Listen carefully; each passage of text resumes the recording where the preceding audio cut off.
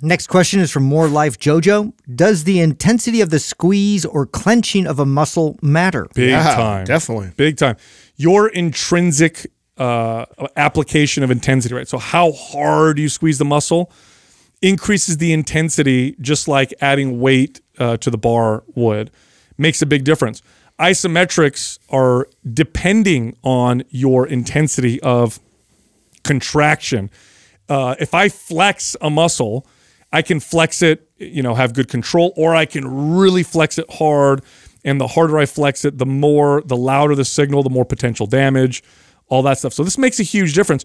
One way you can apply this to your training, well, there's two ways. One is to do isometric training in your workout, or two is focus on the squeeze at the top of a movement and really squeeze the muscle hard. But I will warn you, you're going to have to go lighter to do this. You fatigue real fast when you do this. It's not as easy as it sounds. It definitely makes it a lot harder. Well, wouldn't a simpler way to kind of explain this be like if I were to clench my fist very lightly, right? So I'm squeezing my arm right now.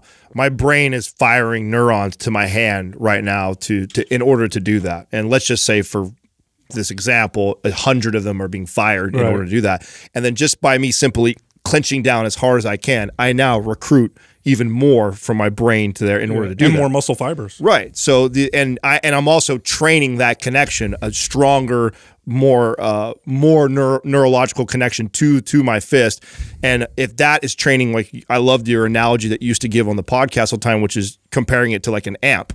Right, so your central nervous system is like an amplifier to the speakers. The muscles are the speakers, and so you training that amplifier, you're getting a higher wattage, a stronger amplifier. The better and stronger it can get, the better that you can recruit muscle, and the more likely you are to lift more weight. And that goes back to the last question with like gymnasts. Part of the reason why they're so good is they have great CNS control. I mean, they've all that body weight training has connected them to their body so well. So they have incredible amplifiers. Maybe they didn't have big muscles yet because they haven't lifted hundreds and huge squat or deadlifting days, but they've trained their body so well. They're so well connected. They have an incredible amplifier. All they need is to plug in some speakers, and they're going to get tremendous benefits from it. Yeah, and for some reason, that concept is hard sometimes for people to grasp right away of like you can squeeze harder.